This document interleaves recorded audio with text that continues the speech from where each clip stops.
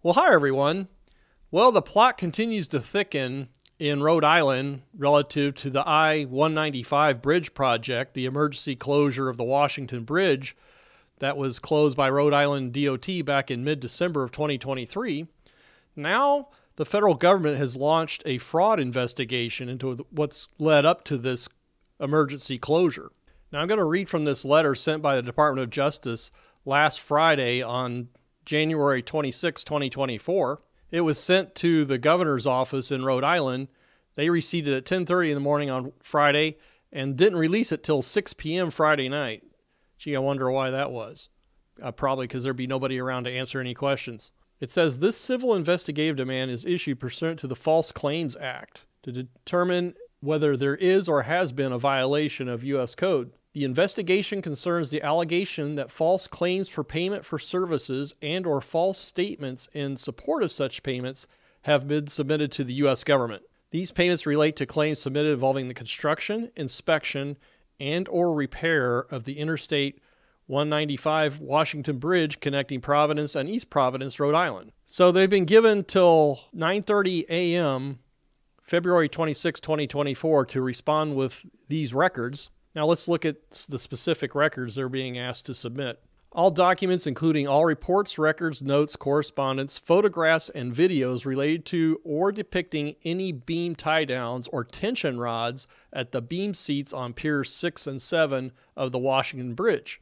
This includes email and text message communications. Keep in mind that these failed anchor rods that were apparently only discovered in mid-December, if we take what Rhode Island DOT has said at face value, these anchor rods were broken at Pier 7. All contractor invoices and progress payments, including all supporting documents for work performed on the beam seats, all documents, reports, or other records describing or showing any work performed on the beam seats, all documents related to any inspection of the Washington Bridge, including all draft and final reports, all notes, and all photographs.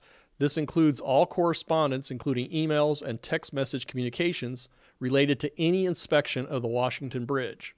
And they mention all contractual requirements or specification related to the repair of these beam seats, photographs that were taken by or sent to any employee of Rhode Island DOT, regardless of whether the photos were taken on a company-issued or personal phone.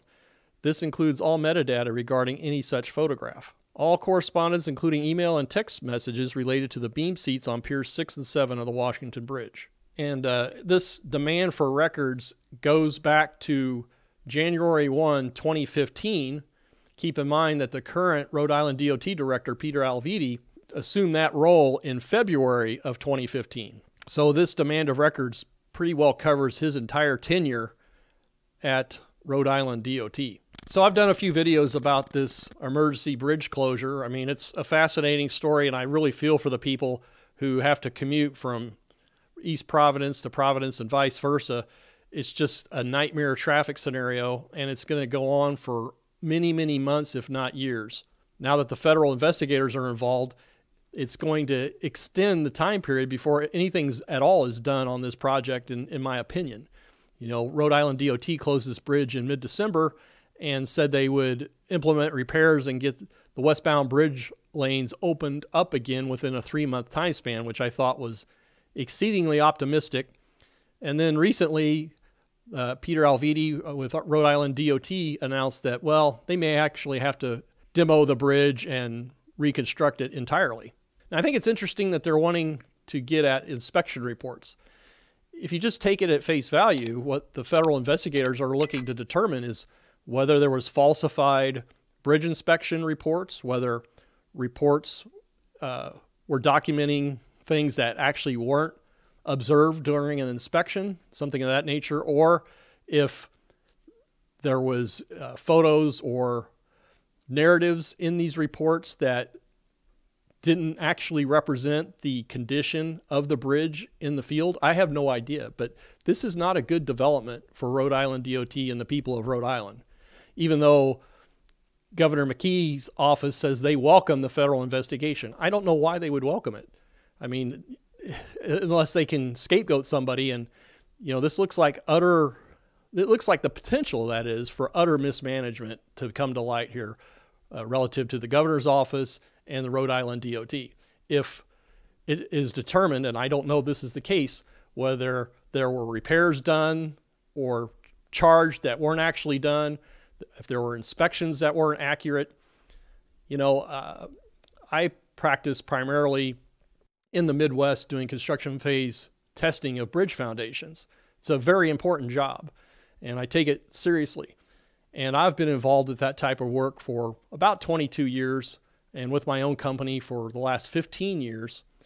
And there's only been one time that anybody requested that I do something fraudulent relative to my testing and observation.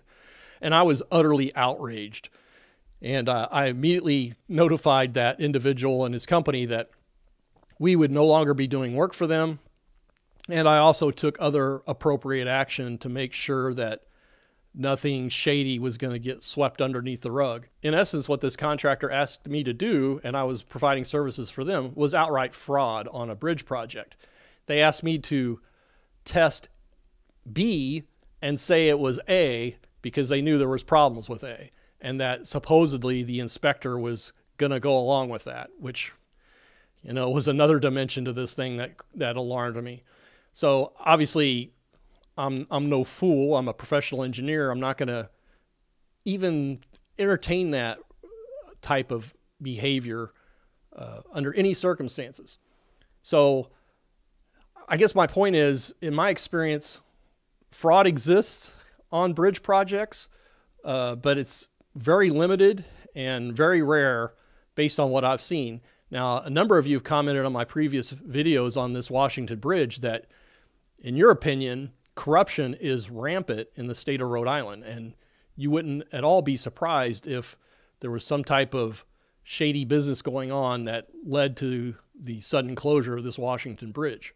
Now, as I've mentioned in previous videos, I'm not particularly impressed with Director Alvidi's statements that he's made at press conferences, because when they had to close this bridge on an emergency basis, the first thing out of his mouth was alleging that there must have been a heavily overloaded truck that crossed the bridge and caused this damage.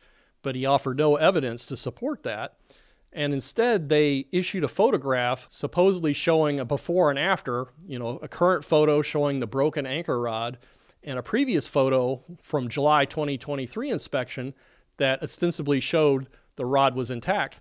The problem is, from the angle of the photo, you cannot examine that portion of the rod that was later found to be broken. So it could have been intact, it could have been broken, but to say that photograph is a definitive indicator that the rod was intact in July is simply not true.